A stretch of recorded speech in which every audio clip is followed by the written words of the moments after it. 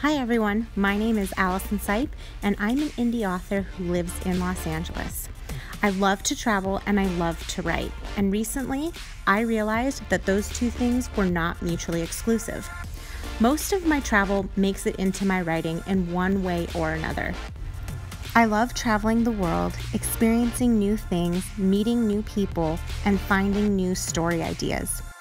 This vlog will take you on a journey of my writing life and my travel life.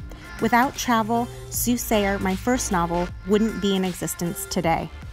The majority of Soothsayer was written on a lanai on Kauai.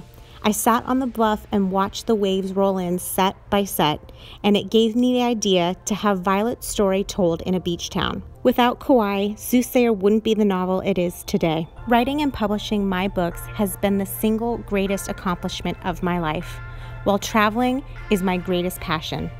I hope you enjoy this journey with me, and I can't wait to show you more of what my world looks like.